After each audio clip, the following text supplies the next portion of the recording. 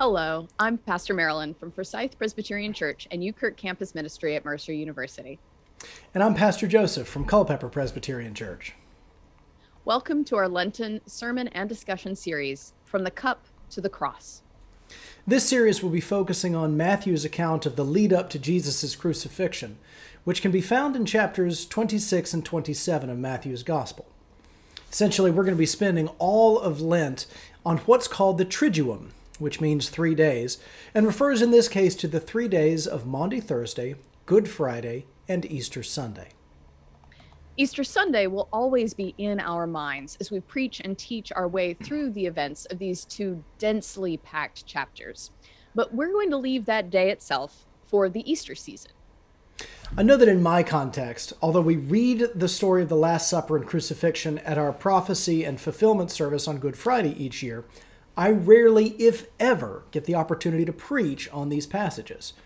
They stay in their own time, but I want to wrestle with them with my community just as I do the other parts of Scripture. Both Forsyth Pres and UKirk usually hears these texts in our annual Tenebrae service, where we hear the story of Christ's passion according to one of the four Gospels. In the Tenebrae service, we listen to Scripture unfold the story in its own way, pausing between sections for song, but not for exposition. In Holy Week, I want the Scripture to speak for itself, so I rarely feel I have anything to add. But these texts are rich in layers, meanings, and messages, and it is the call of our communities to proclaim the gospel. So we're going to stretch these stories out this year over the entire season of Lent and explore them together. Making our way from table to tomb over the course of 40 days, we'll be concentrating on the communities accompanying Christ to the cross. And we'll be listening for God's word in scripture, sermons, video lessons, and in the discussions we have within our own communities.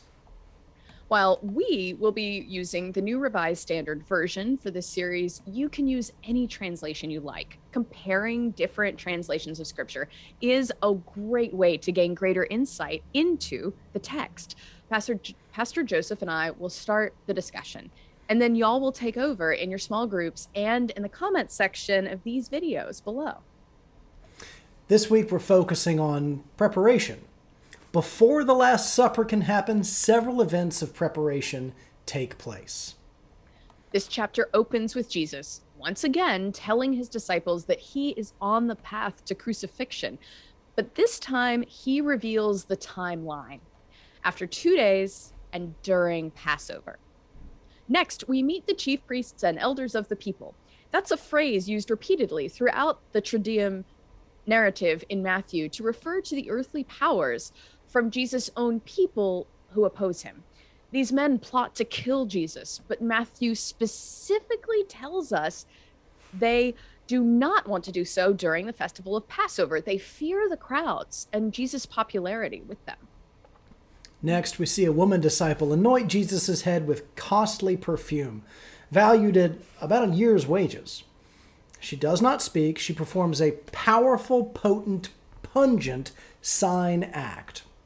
Jesus interprets her performance not in the messianic tradition or of anointing a new king or savior of the people, but as an act of preparation for burial. Again, he declares the lonesome value he intends to walk in the hearing of all his disciples, including Judas.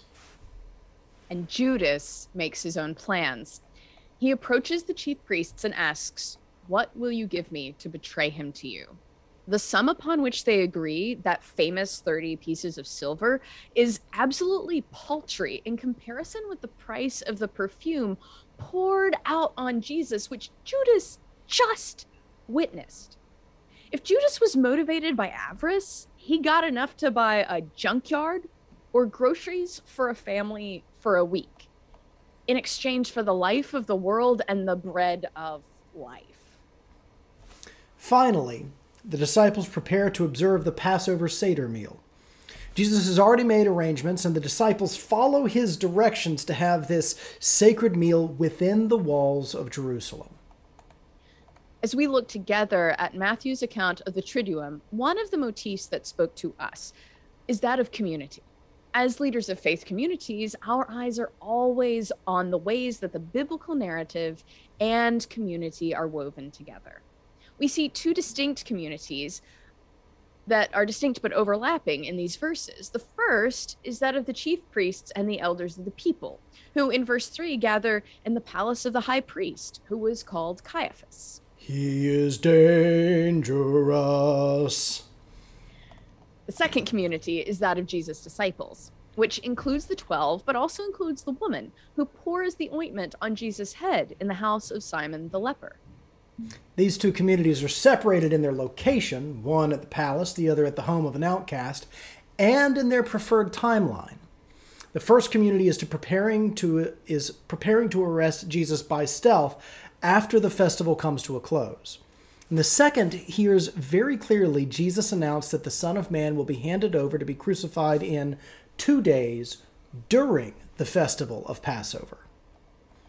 These two communities overlap in the person of Judas Iscariot, who goes to the chief priests and offers to betray Jesus to them.